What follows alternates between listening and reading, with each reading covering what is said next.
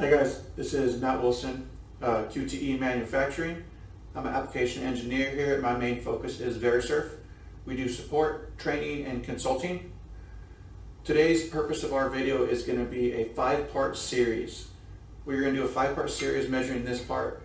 Part 1 is going to be automate. We're going to do an automated plan for this part. It's going to be in manual mode for the portable CMM arm.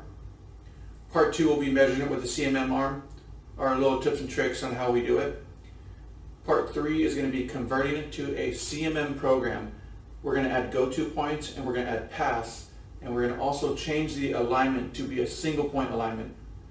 So that makes it a little bit nicer on the CMM.